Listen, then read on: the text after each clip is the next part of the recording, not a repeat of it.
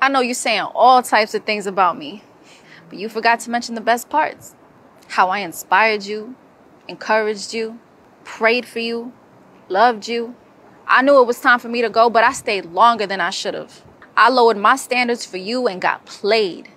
I prayed to God to show me who was really down for me and who wasn't. And when he did, I couldn't believe it. I didn't want to believe it. But the moment I let go of things and people that weren't good for me, blessings started coming left and right. Yeah, I had bad days, because healing from that is hella painful. You give your all to somebody you thought you knew.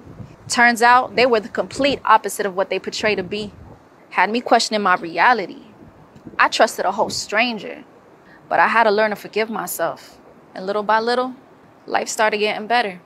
I went where I was appreciated, and although it still hurts from time to time, I know better. And I started attracting better. But sadly, I can't say the same for you.